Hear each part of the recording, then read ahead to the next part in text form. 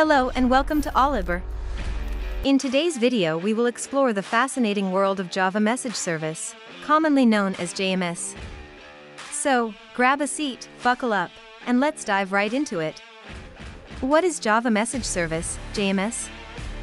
JMS, or Java Message Service, is an API designed for enterprise messaging products.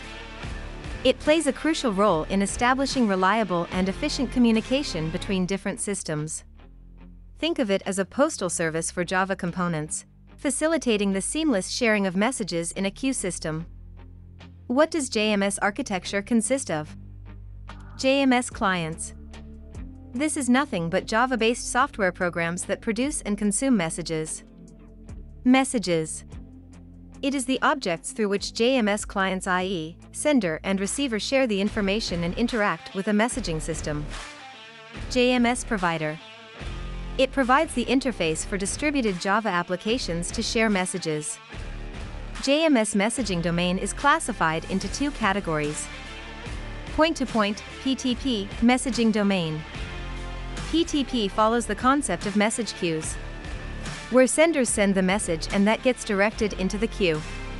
A receiver on the other side retrieves the message from the assigned queues. It stores each message and ensures the designated receiver picks them up.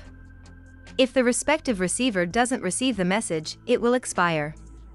The following are some of the characteristics of PTP.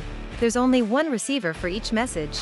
No need for both parties to be online while sending the message. The receiver can acknowledge the successful processing of a message at any time. No timing dependencies.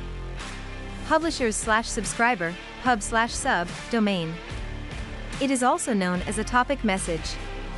In pub/sub, both products and applications operate on different principles. It lets the identities of the publisher and subscriber be anonymous.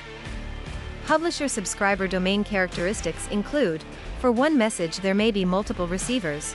Both the publishers and subscribers have timing dependencies. Whenever anyone subscribes to the topic, they will keep getting the message but need to stay active. Durable subscription features help to overcome the timing dependency and let them receive the message while they're not active. What is JMS used for? JMS is used when enterprises want their software to run smoothly and operate independently. JMS is used for component flexibility, business-to-business e-commerce, loose-coupled operations, smooth data interchange in corporate, and asynchronous communication. Final words. JMS provides efficiency and flexibility for enterprises to establish seamless communication. It will not only provide a robust communication model but also promote agility. For more enlightening reads, head over to our blog at olibr.com/blog. And hey, if you're on the hunt for exciting job opportunities, jump over to olibr.com and sign up. Unearth your potential, ignite your passion. Join our vibrant community across LinkedIn, YouTube, Instagram, Facebook, and Threads. Stay tuned for more exciting tech insights. Like, share, and subscribe for the latest updates. Until next time, keep innovating.